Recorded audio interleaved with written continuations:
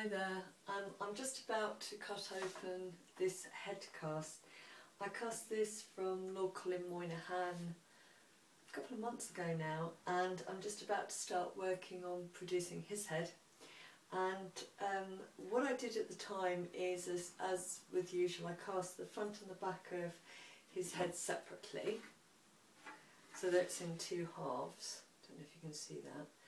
And then once the cast came off Colin, I then reinforced it, and I also put some joiners around the edges. So because as the plaster dries, as with a lot of sculpture materials, it warps slightly, it moves, it changes slightly.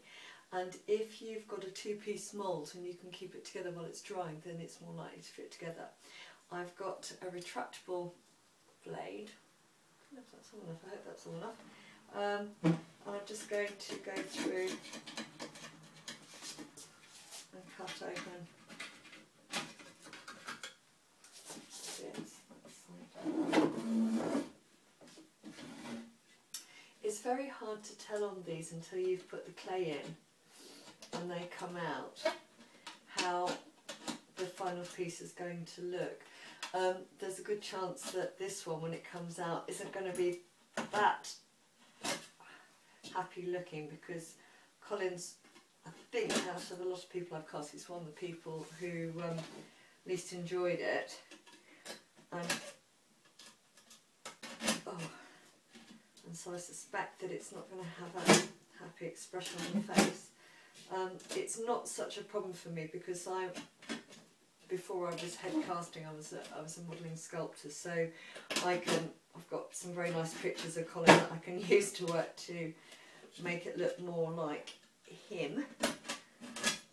And because he's a very positive, cheerful person, so I don't want it looking that bad. Okay, that's the two halves. Okay.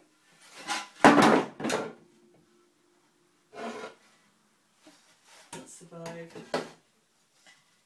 Yep, no, phew. It's fine. So this is the inside. As you can see, there's not a huge amount of detail. One of the reasons why I tend to cast mainly using plaster bandage and not using alginate, I do cast with alginate, you can see other videos of that, but it's because when you cast with alginate, it gives you a level of detail. Let me show you this. This is the hand of a soldier, Lance Corporal of the horse Paul.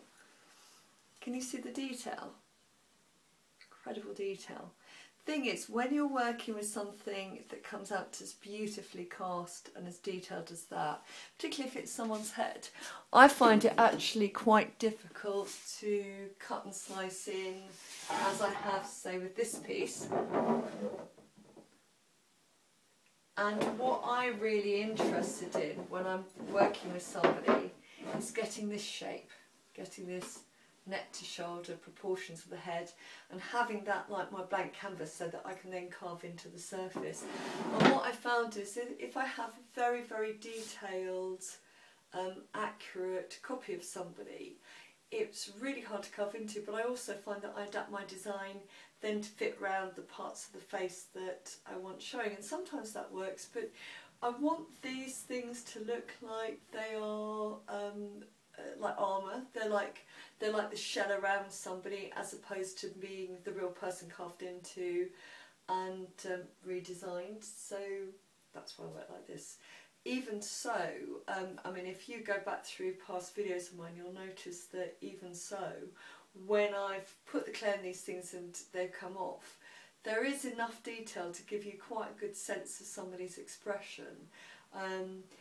Some casts come out and they're really breathtakingly realistic. Others, depending on whether the person's moved their face within it, it sort of slightly changed. Sometimes if someone's got pretty hairy eyebrows, when I'm casting them, I don't press, and they don't stay down with the Vaseline. I don't press the plaster in too hard in that area, because with a client or a famous person, I really don't want to be sort of like catching their eyebrows and pulling them out, so I'm very careful about that. I mean, with friends suffer, I'm afraid. Not always. But it's to do with, there's a lot of things that can affect it, but mainly what I want is those proportions so I can get and work on. And what I'll do is in a little while I'll video the clay going into here so you can see me joining it together. Goodbye.